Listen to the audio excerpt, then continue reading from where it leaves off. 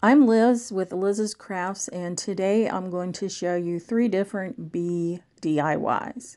DIY number 1. So I have this board and I got this jar with a bee indentation on it or raised area from Dollar General. It was $1, and then I have the stencil that I got from lizyankee.magnoliadesignco.com. We're going to be using the Waverly antiquing wax, some yellow Anita's acrylic paint, and some black acrylic paint.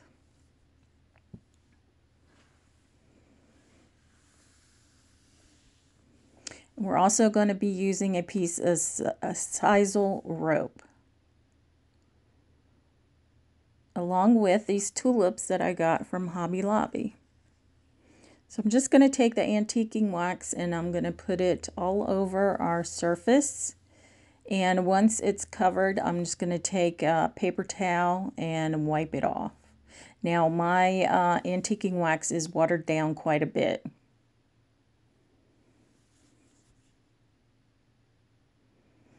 Next, I'm going to take the jar from Dollar General and we're taking the yellow paint.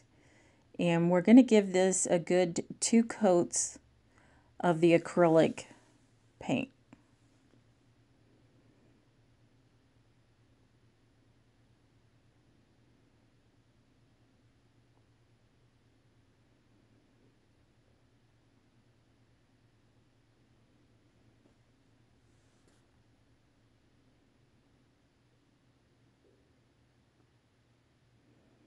So once that's the first coat, I do a second coat.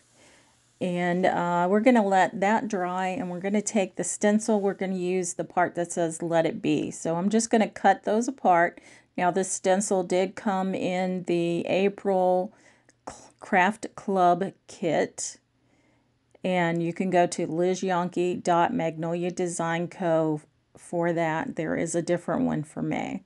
So I'm just going to fuzz the stencil. It is brand new and it is sticky and reusable. And I put it on my surface where I want it to be. There's some bumps or whatever underneath it, so I want to get those out. You want it to lay flat on your surface. And then I'm just going to take the chalk paste, which is in the color Almond Latte, which is one of my favorite colors. So I'm just going to take my squeegee and get a glob of chalk paste. Well, actually, no, I didn't. I took my stir stick and put my blobs on my stencil, and now I'm taking my squeegee and I'm just going to go over it and push it into the design of my stencil. Once I'm finished with that, I want to put my stencil in the water, swirl it around so the chalk paste doesn't get stuck in the design. And then I'll clean it and put it back on the backing paper. So here it is. Isn't that pretty? Let it be with the heart. That's so cute. And now I'm just going to take my jar and the black acrylic paint. I'm going to take my fan brush and just dip it in the black acrylic paint and take most of it off. And this is a one of those silicone protectors or whatever you want to call it, and you can wash it off. So I'm just taking most of the paint off and I'm just lightly going over the jar so that you can see the design of the jar in the black paint. This is going to look so cute. And that's what it looks like. So now I'm going to put my jar on my board. I have 2 holes in the board, and with the ties in there, and I'm putting the ties underneath the lip of the jar, and I'm pushing it then through the back hole, and I'm going to tie that on tight, but you want to make sure your bee design is showing front and not on the side. So you want to position it correctly before you do the twist tie or do the tie down tight. So now I'm just taking the sisal rope and my hot glue, and I'm going to put it right over top of the ties that are on my jar. And don't forget to cut off the ends of the ties.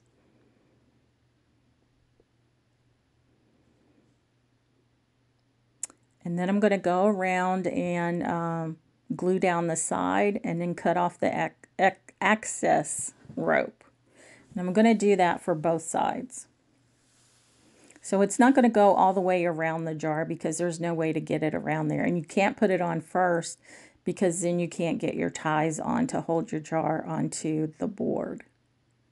And I do take a little bit of hot glue underneath the jar and put it on the board and just hold it there for a few minutes or a few seconds just for some extra hold.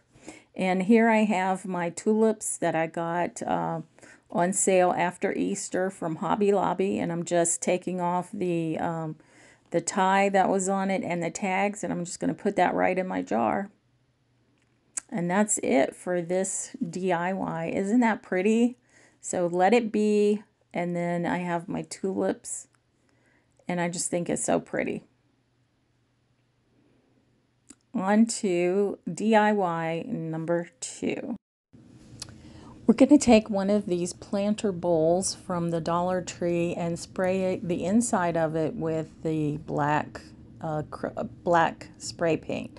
Then we're going to use some Gorilla adhesive. Actually, we're going to do the Gorilla adhesive on the inside of it first, just to give it some stickiness, and then we're going to use the black spray paint on it. And we're doing this on the inside of the terrarium dish, whatever you want to call it.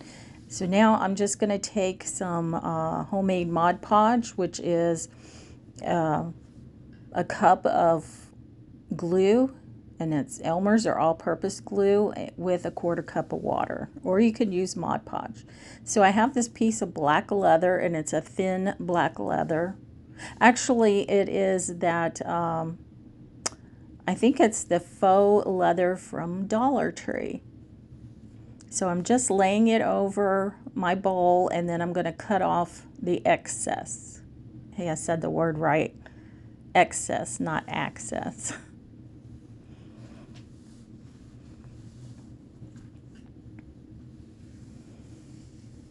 So we're just going to press that down, and we're going to make cuts along the edge of the pleather or faux leather, and then we're going to hot glue the faux leather to the sides of the bowl. Mod Podge does not work for this. You have to use hot glue. So I'm just going to go around and do every side and making sure that I cut slits in the faux leather so that it will lay flat on the sides of my container. And then I cut off the excess.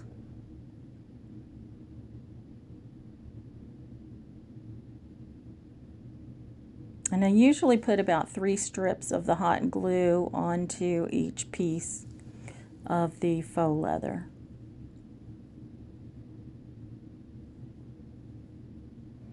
As you can see, I did try the Mod Podge on this, but it didn't stick, so you have to use hot glue. So learn from my mistakes.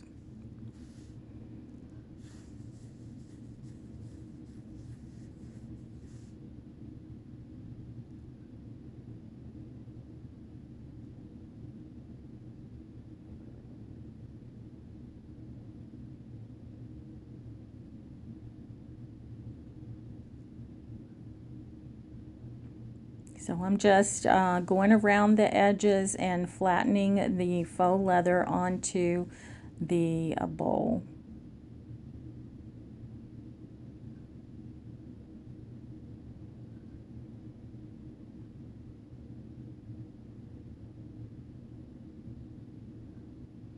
And then just pressing it against the bowl. So once I get all of that done, I'm going to trim off the excess faux leather.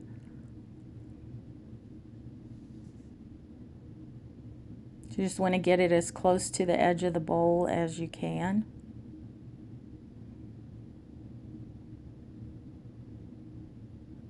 And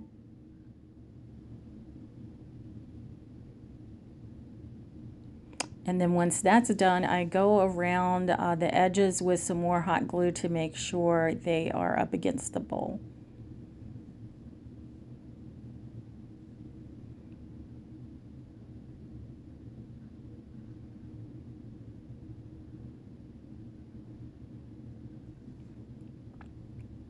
Once all that's done, we take our sisal rope and we hot glue it around the edge of the bowl.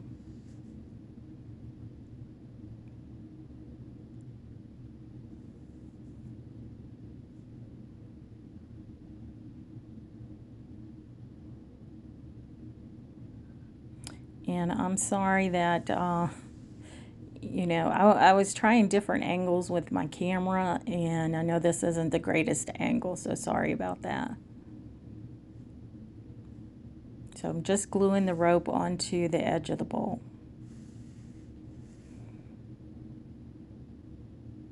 And once I get around to the other side, I cut the rope at an angle so that once you glue it down, you can't really tell where one rope ends and the other rope begins.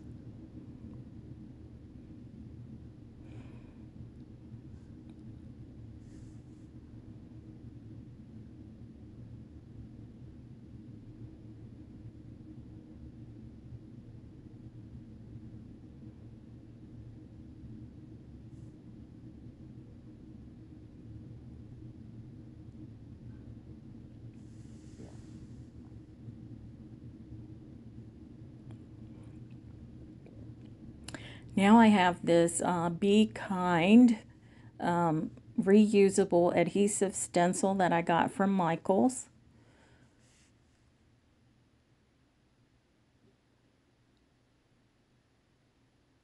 So I'm just making sure that I have everything off of the bottom of my container before I put my stencil on.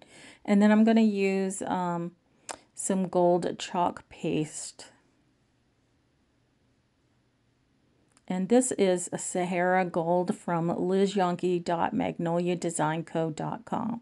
I don't think that particular color is in stock any longer. I think it has been discontinued, but there are other gold chalk paste in the shop.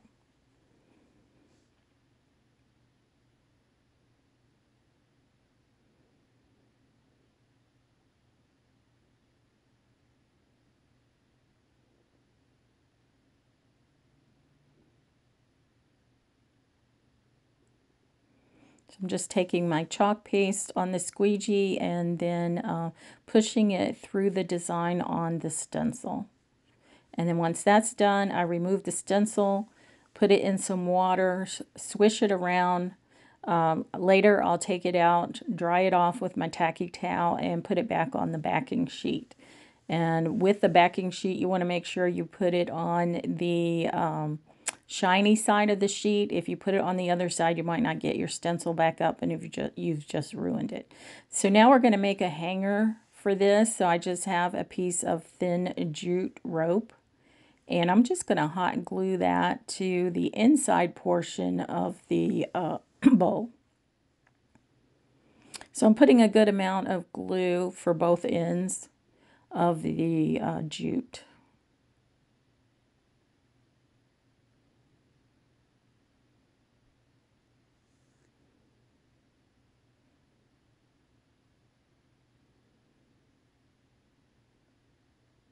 So you want to make sure that all of the rope or all of the jute cord that's inside the container is glued down, because if not, your container could hang weird on the wall.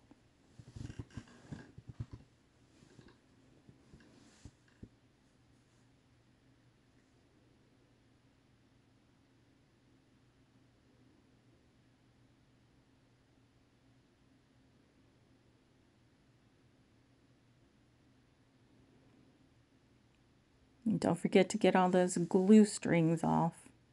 And that is it for this DIY. On to DIY number 3. We're going to be using this Sweet as Honey stencil from lizyankee.magnoliadesignco.com along with this chalkboard stand, picture stand from the Dollar Tree. We're going to take our, we're going to use almond latte chalk paste, also from lizyankee.magnoliadesignco.com, along with the ink and chalk paste pens from the same company. You get 4 chalk paste pens and 4 ink pens. So the first thing I want to do is take my sanding block and sand the rough edges around this frame. I'm going to wipe it off, and then I'm going to take my Waverly Antiquing Wax, which is watered down, and put it all over the wooden frame. Then I'm going to take a paper towel and wipe it.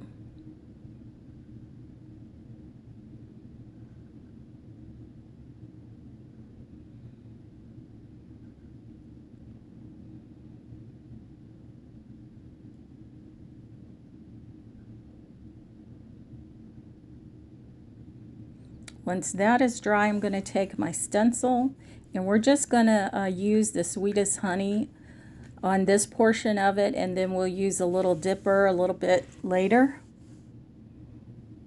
So this is a new stencil. It comes in 2 pieces from lizyankee.magnoliadesignco.com. They're 2 different stencils, as you've seen in the first video.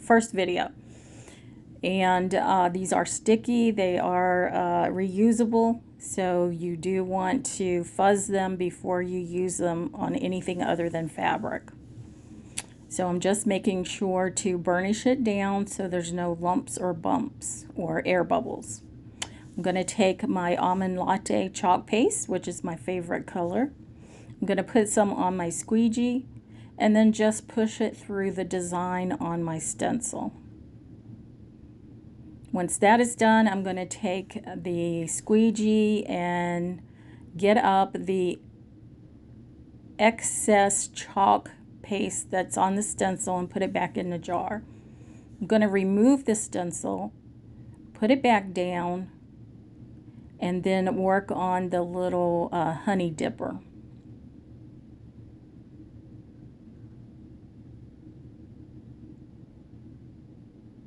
But you want to make sure your chalk paste is dry before you move on to the honey dipper step.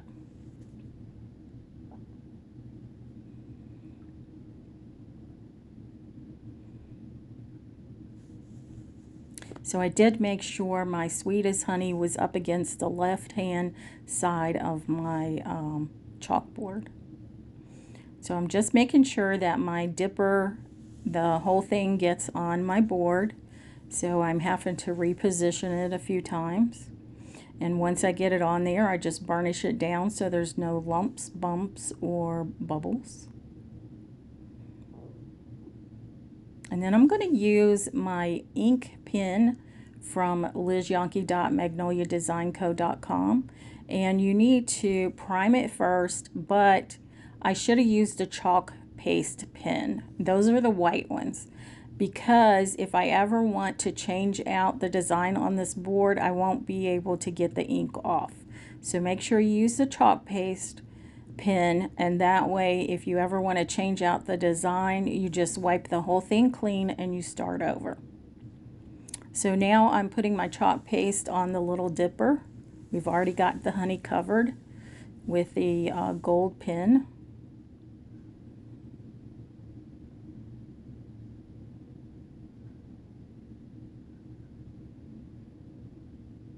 And this is going to be so cute.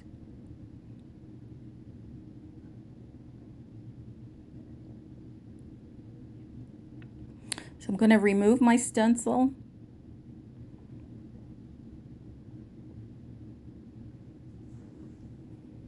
And here it is. Isn't that cute? Sweet as honey. Now I'm going to put my stencil in the water. I have a piece of paper towel in there, and I've just washed off the chalk paste, and then I dried my stencil on the mat and put it back on the shiny side of the carrier sheet.